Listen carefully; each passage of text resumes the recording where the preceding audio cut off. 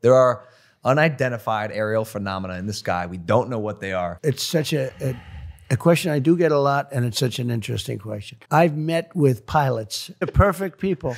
Okay. And they're not crazy. Conspiratorial. They're not crazy. Yeah. And they tell me stories that they've seen things that you wouldn't believe. Sir, there was something there that was round in form and going like 4 times faster than my super jet fighter plane. I look at these guys and they really mean it. Yeah. Serious people that say there's some really strange things that they see flying around out there. But don't you have access to that information? I have access, and I speak to people about it. I've had actually meetings on it, and they will tell you there's something going on.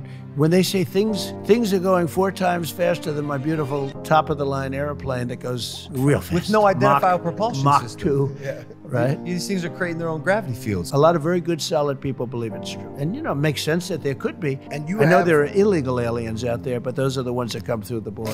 From a religious perspective, white evangelical fundamentalists tend to reject the possibility of non-human intelligent life as a threat to their Christian tradition.